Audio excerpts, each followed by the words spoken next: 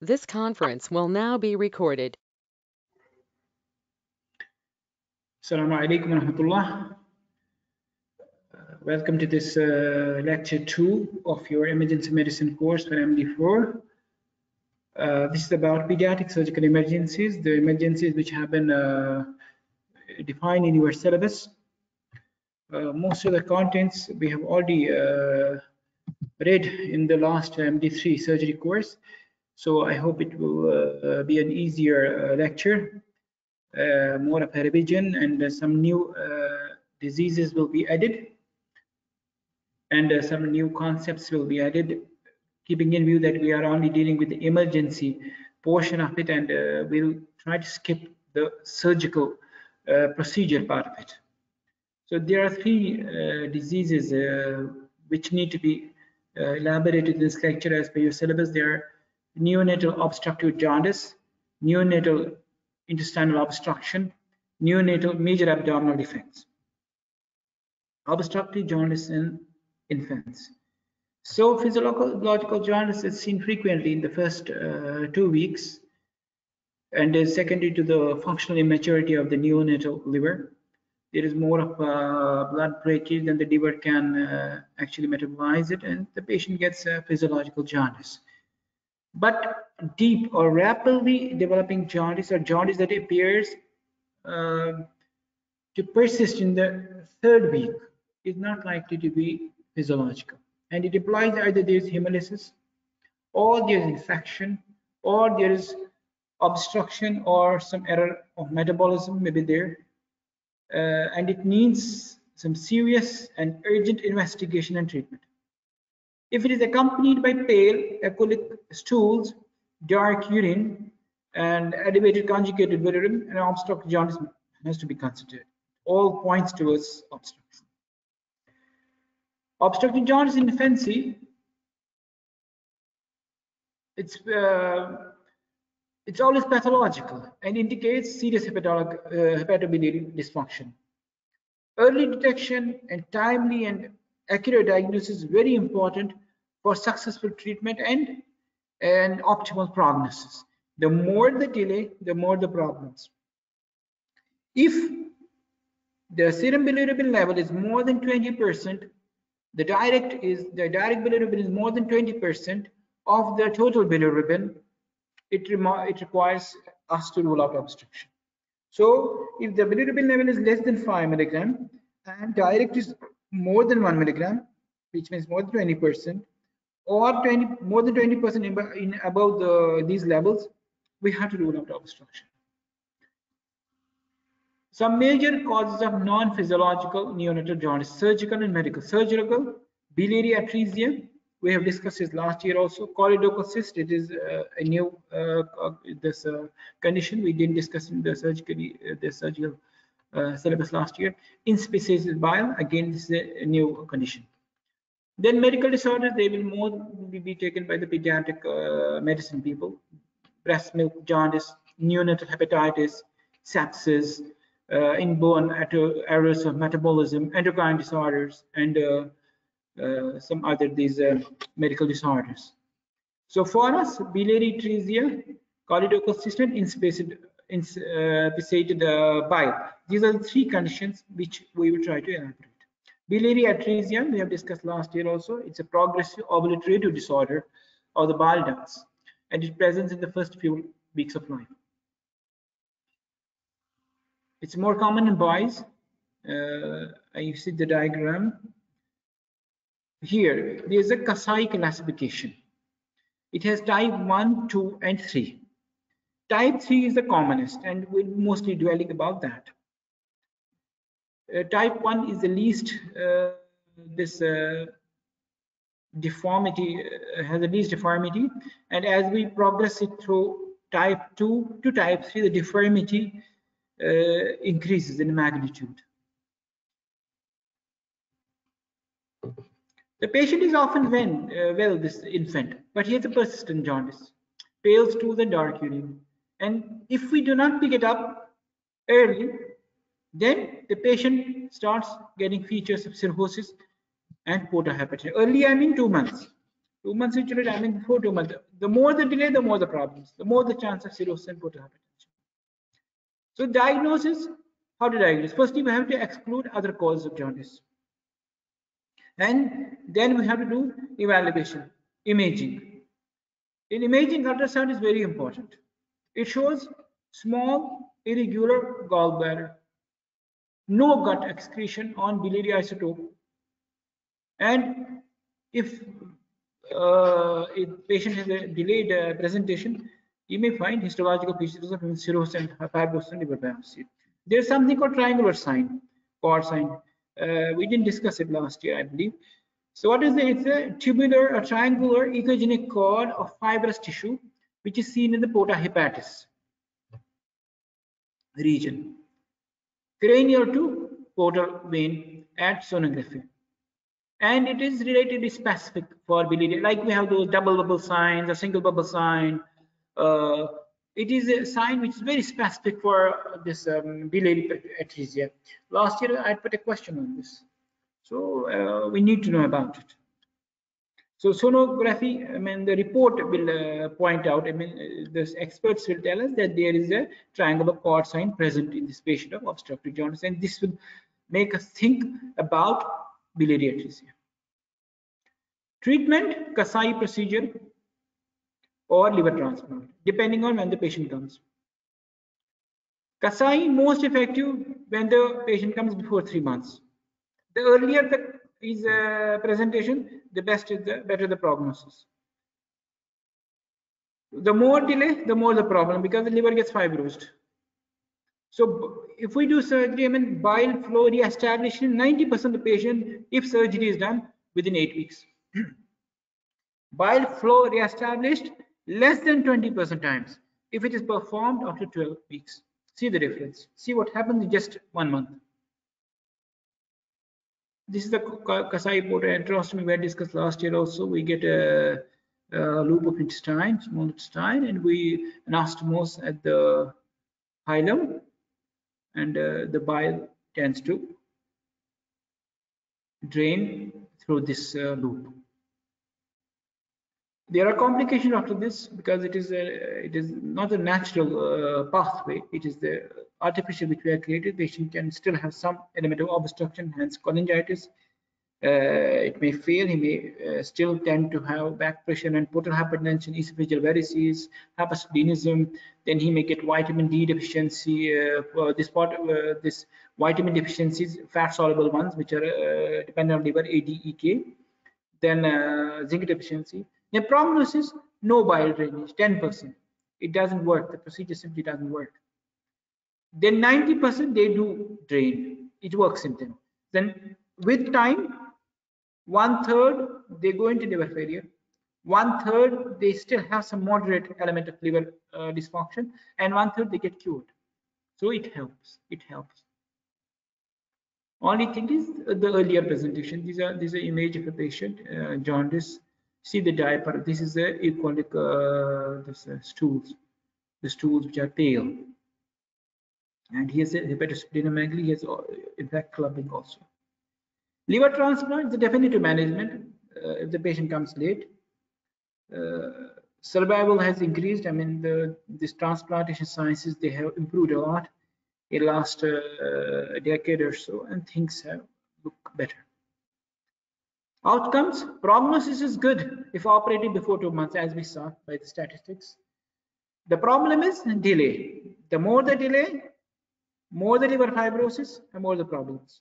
Without surgery or transplant, within 19 months, the patient is likely to die. Death will be due to liver failure and the allied there's complications like bleeding, esophageal varices. Then choledochal cyst. It's a congenital cystic dilatation of the common bile duct.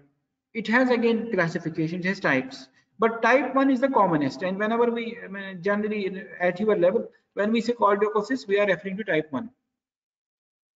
This is a solitary extrahepatic cyst. This is a fusiform dilatation of the this common bile duct. It's not that uncommon, 1 in 1 lakh. Females more than males, 4:1, more in Asia, 1 in 1,000 in Japan, so more common, quite common in Japan. There is frequently an association of, there's a malunion between pancreatic duct and bile duct. This is, in fact, deemed as one of the causes for this. The pancreatic juices go into the bile duct, get activated, they cause some element of inflammation, and then there's a wall weakening, and this gradually dilates. As we are mentioning here also. Weakness of the duct wall or pancreatic biliary maljunction or long channel. These are the causes they have mentioned in literature. Clinical presentation: abdominal pain, jaundice, right upper quadrant palpable mass. You know, in Charcot's triad for cholangitis, we had pain, jaundice, and fever. Here we have pain, jaundice, and mass, right upper quadrant palpable mass. But like in Charcot's triad, it's not necessary to have all the three present for diagnosis. You can have only two. So the triad is actually present only in 10 to 20% of the patients. So there are two forms: infantile form of the presentation and adult form. In infantile form, patient presents very early, before 12 months of age, with jaundice, and on evaluation we diagnose him. Adult form, they may come after 1 year. They may sometimes, they have a subtle obstruction, and they may sometimes land into cholangitis and come as fever, vomiting, jaundice, nausea. And when on evaluation, we may diagnose the patient. They may also have cholelithiasis, durostasis, or cholelithiasis. Imaging modalities: ultrasound is very good, CT scan, MRCP, ERCP, like other hepatobiliary disorders. USG shows ballooned or fusiform cystic dilatation beneath the porta hepatis.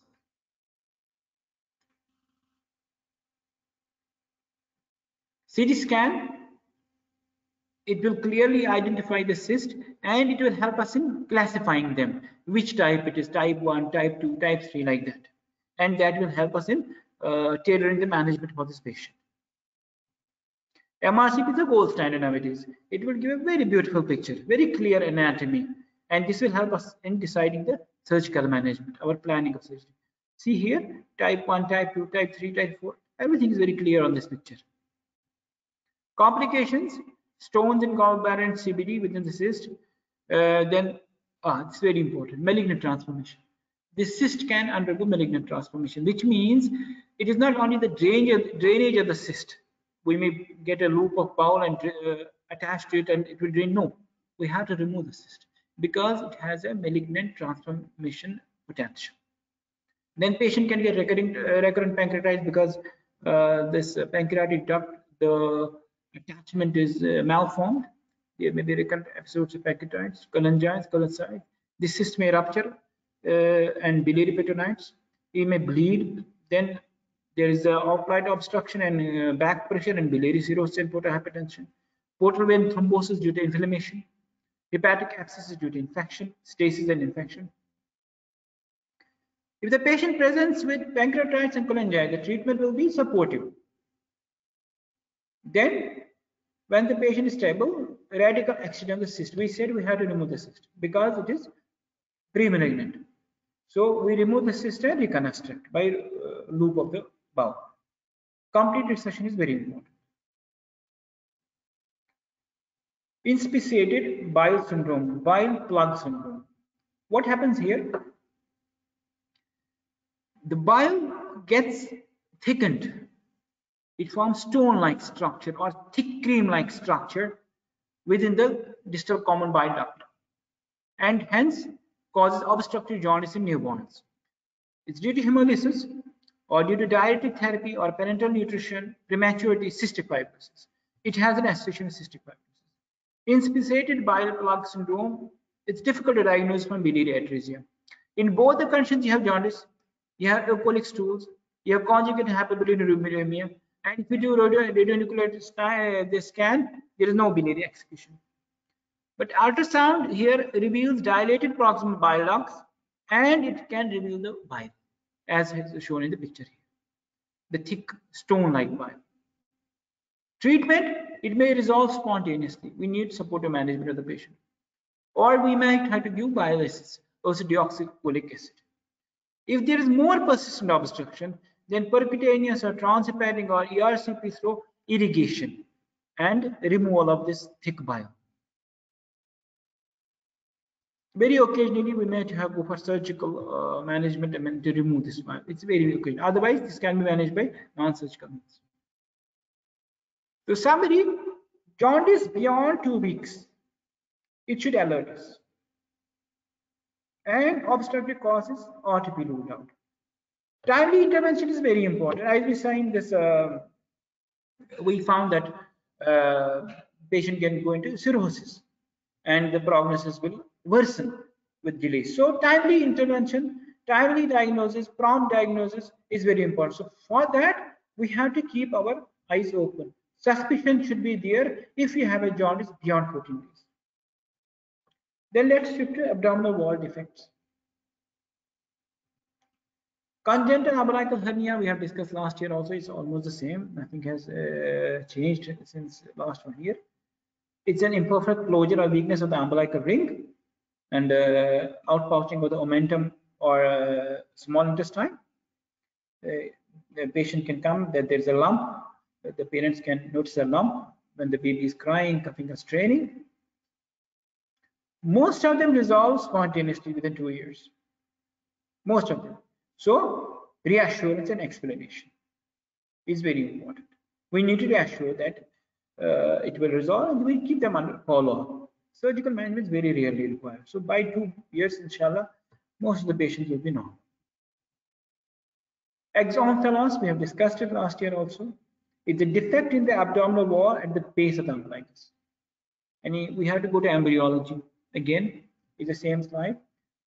Between 5th and 10 weeks, we have the defect, abdominal wall defect, and the bowel is going out of the abdominal wall. Then with time it goes in and the defect gets closed. If the defect does not close, this bowel content will stay outside and bulge into the umbilical cord. And instead of covered by the abdominal wall, it will be covered by the covering, thin covering is the umbilical cord, like here. It's rare. And most of the time, about 50% of the time, they are associated with other congenital anomalies, particularly cardiac, renal, and chromosomal. They require intensive care and surgical repair. Unruptured, untreated, it will rupture and peritonitis will set in. See, I mean, concentrate on the picture. Again, last year also we discussed, this year we are again revising it. The cord is attached to the sac. Cord is not separately attached. The cord is itself attached to the sac. So the sac is made up of the cord structure itself. So there is herniation of the material into the cord itself. It is different from umbilical hernia. Here the cord is normal. See here, it's a minimal form. Here, I mean, we can make a mistake. We can, at the time of clamping, we can clamp the gut along with it. We have to be very careful. See here, it's an intermediate size. The base of the cord, it has dilated into a sac in which there is this bowel content. This is called exomphalos. This is a bigger one. Even the liver, see at the top of the picture, this is liver. Even the liver is there and the cord is attached to the sac. This is a giant exomphalos. The patient did not appear within few days and did not rupture at home, so it came here. There is a desiccation of the sac and it has discovered. So management is surgical. Gastroschisis. See here. Here the cord is normal. There is a small defect by the side of the cord. Please see this image. Cord is normal. Cord is attached at its proper place. There is a defect in the abdominal wall by the side of the cord. Okay.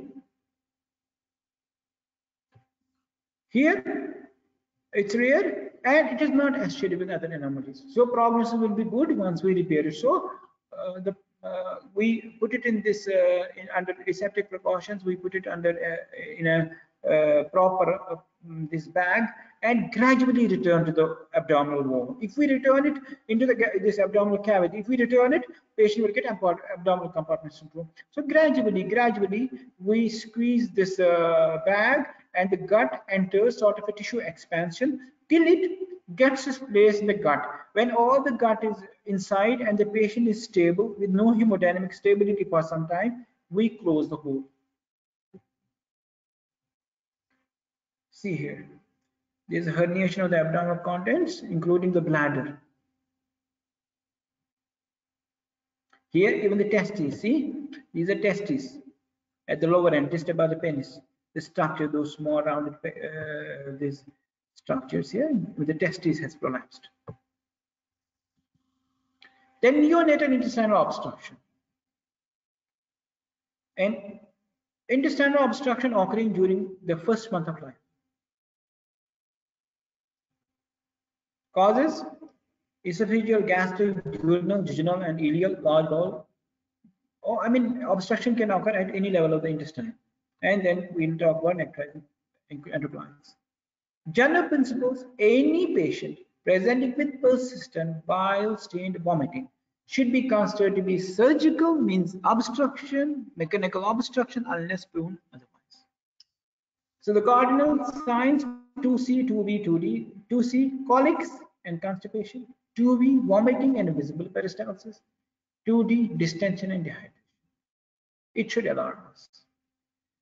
So management: resuscitation, gastric combustion, if we go, I mean, if it's distorted esophagus, then catheterize, give fluids, give antibiotics after initial resuscitation, find the specific cause, find the lesion, the location of the lesion, and go for the surgical management. Esophageal atresia, we have discussed at length last year also.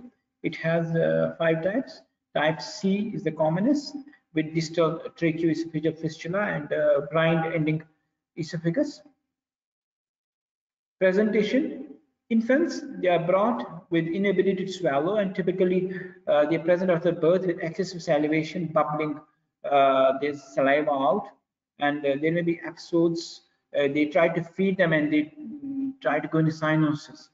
So antenatal history, if you take see the mother's records, you will find that there has been maternal polyhydramnios. So what you do, you try to pass the number 10 soft oral feeding tube. It doesn't pass beyond 8 to 10 centimeters. If you take an X-ray, you find this is somewhere curling in the neck only, or the upper chest. If you give contrast, you find a blind ending sac. Associated anomalies are common: cardiac, renal, skeletal. So initial workup needs that we need to rule them out.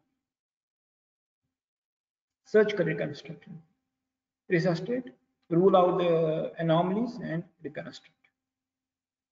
If there are no serious anomalies associated, prognosis is good. Then we have hypertrophic pyloric stenosis. Here, neonate presents with projectile non-bilious vomiting because obstruction is proximal to the duodenum at the pylorus, so bile is not coming there. Pathologies: there is a hypertrophy of circular pyloric muscles. And then persistent vomiting leads to electrolyte imbalances, hypokalemia, hyponatremia, alkalosis, and dehydration. This is a clinical picture.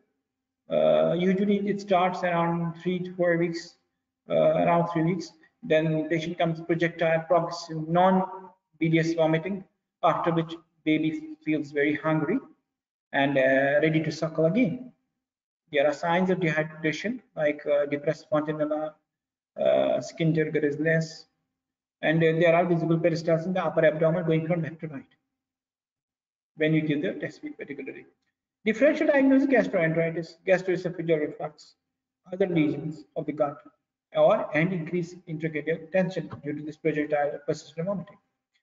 Imaging: X-ray, sonography. You'll find a single bubble sign here. There's a single one bubble. Because obstruction in the pylorus, there is nothing distal to it. Management: correct dehydration and metabolic disturbance, and Ramsted's pyloromyopathy. These are the images. Just you cut through the muscle and reach the mucosa and leave it. Duodenal atresia. Now here you have obstruction in the third part of the duodenum generally. Associated with Down syndrome, it is common, 1 in 2500 5,000. Patient presents earlier after birth with bilious vomiting if obstruction is distal to ampulla matter, or if it is proximal, which is uncommon, then that will be non-bilious vomiting. So again, there will be dehydration, weight loss, electrolyte imbalance. It can be diagnosed prenatally also. Radiograph shows a classical double bubble sign. We have discussed at length last year these images. One gas bubble is the stomach and one is the proximal duodenum. And pylorus between the two creates two bubbles, separate bubbles. So double bubble sign again. Double bubble sign, dilated stomach, then pylorus, which breaks the two, then there is a duodenal bubble. Annular pancreas is the differential diagnosis for this condition. Again, here this is a pancreas, which is causing a block in the duodenum. This is circular, there's an annular, like a ring. The pancreas is like a ring around the second part of the duodenum. Again, you'll get a double bubble sign here. This is the embryology of it. There are two buds, ventral and dorsal. There is an anomalous this ring formation, which causes the blockage. Presentation will be seen. This is the picture. And so this is annular pancreas encircling the second part of duodenum as shown by the arrow. And first part is this dilated. Then lower down, there may be atresia at any level in the jejunum and ileum. Management is same, resuscitation and surgical management. Remove this atretic part and restore the continuity by anastomosis of the normal gut. Here there are the images, the image of a picture, image of a patient, ileal atresia, distended abdomen with peristalsis. You take a picture, in erect you see multiple fluid levels. Management same, dedicated perioperative care, good resuscitation, good post-op care, and surgical reconstruction. This is the image. Intestinal malrotation. The duodenojejunal fracture lies in the right of the midline here, and cecum is central.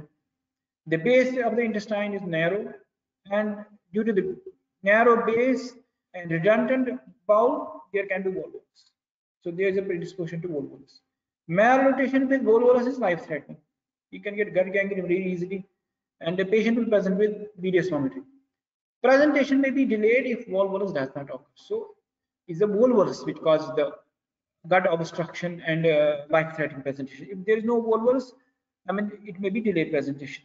Patient may have recurrent episodes of vomiting, self-limiting, or not thriving properly. Abdomen is distended, intolerance to solid food. This is the image.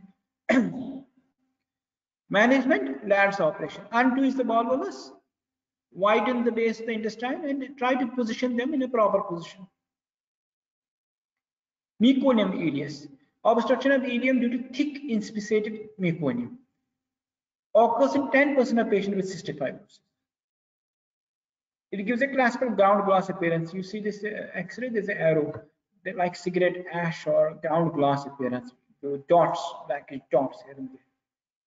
So gastrographic enema, it is both diagnostic as well as potentially therapeutic. When you give gastrographic enema, it causes osmosis of fluids from the gut and increase the fluid content and softens this meconium, and meconium might be passed. If it doesn't respond, then operative intervention. Here it is. It's meconium, it's excessively tenacious, very thick and sticky, and can cause this obstruction. Beyond this, this meconium laden gut, everything is normal. It's just collapsed gut. See, we open it, see how thick it is. Thick, tenacious. Then Hirschsprung's disease, we have discussed it last year also. It's called congenital megacolon. Instance 1 in 5,000. 80% of cases are males and maybe associated with Down syndrome. It's in fact the most common cause of neonatal obstruction, 15 to 20%. The pathology, you must be well aware of it. there is a ganglionic segment starting proximal to the dentate line, and it may be extending to variable levels, short segment, long segment. 75% have short segment only, restricted after the sigmoid colon, but 15% they have even proximal involvement. This is the image. Typical presentation in neonatal pediatric with delayed passage of meconium, abdominal distension, and vomiting. However, if it's a very short segment, it may not be diagnosed up to very late, even up to adult. We may only have severe constipation, or the child may have stunted growth and abdominal distension. You do digital rectal examination, you find narrow empty rectum above which there is a fecal matter. And once you remove this finger, there's a gush of flatus and fecal matter. This is something very, classical about this this Hirschsprung's. This is a 9-year-old guy, another is 3 months old. So patient, they have delayed presentation is there possibility. Abdominal radiogram, it shows dilated bowel loops throughout the abdomen, and then barium enema, narrow rectal segment above which colon is dilated and full of fecals. Ultrasound, antenatal and postnatal, you can diagnose it. Rectal biopsy is the definitive diagnostic test. You take a biopsy and demonstrate absence of ganglionic cells, nerve hypertrophy, and that will give you the diagnosis. There's abdominal acetylcholine esterase in the mucosa. So rectal biopsy is the gold standard for the definitive diagnosis. Differential diagnosis, acquired megacolon. It's a condition of severe constipation commencing at 1 to 2 years old. But when you do rectal examination, you find impacted fecal matter up to the anal verge. In Hirschsprung, we found empty rectum. Here, up to anal verge, you have stools. You take biopsy, you find normal ganglionic cells. So this is how it is differentiated. Complications, you can have severe enterocolitis, life-threatening enterocolitis. When patient gets sepsis, abdominal distension, exposed diarrhea, vomiting, particularly within the first 3 months of life, it can be fatal. Treatment is surgical. We have to remove the ganglionic segment and bring down the ganglionic segment to NS. It may be done in 1 stage or 2 stages, open, laparoscopic, depending on the facilities available and the condition of the patient and the length of the segment. Here it is open. Then we have anorectal malformations, imperforate NS. The child is born without a normal anal opening. So it has 2 types, low abnormalities, where the termination of the bowel is below the pelvic floor, high, where the termination is above the pelvic floor. Low abnormalities, they are easy to manage. They have the normal GI tract up to beyond this pelvic floor. They have different versions like covered anus. It's just there's a skin cover over the anus. You just open it and everything is okay. Then you have ectopic. It is Giddam or right, left somewhere, but it has reached its final destination. Only thing, wrong placement. Anal stenosis. Anus is there, but it is too minute, very thin or minute opening. Or you have imperforate anal membrane. There is anus, but inside there is a mucous membrane. These are the images we have discussed last year also. I didn't change anything. High abnormalities, they are difficult to manage because you have a segment of bowel which has not moved, the segment of bowel which is absent. So you need reconstruction here. You can have anorectal agenesis, rectal agenesis are like. So congenital anomalies are frequently multiple. So if you have this anomaly, you have to rule out other anomalies.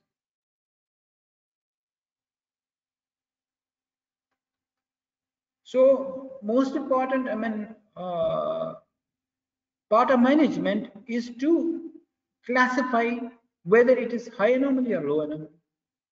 Radiography will help. Invotogram is not that much done nowadays, but for academic this interest, what do we do 6 hours after birth? we say that suction gas collects in the colon to cast a shadow. So we keep a metal marker strapped like coin or something at the site of anus. Infant is held upside down in our lap for 3 to 4 minutes, and then we take the radiograph. And then we see the distance between the gas in the rectum and the metal pointer, like this coin. If it is more than 2, the more than 2.5 centimeter, abnormality is high. Nowadays, we are doing transperineal sonography or MRI. It gives a very clear picture and helps us in defining the surgery also. Urine analysis. If you have Proteus or Pseudomonas, which means there's a communication between gut and urinary tract. Surgical management, as I said, in low anomalies, it's very simple. You just you have already the anus there. If there is stenosis, you just widen the opening. If there is a covered, you just open that covering. But the problem is in high anomalies. It is multi-staged. You have to reconstruct the portion. The sphincters are not there, so it is a cumbersome procedure. It has its own problems. Multi-staged. Thank you. If you have any questions, we'll try to find the forum, inshallah, and you can ask the questions there. And you have the PowerPoint also. I hope this has been of the help.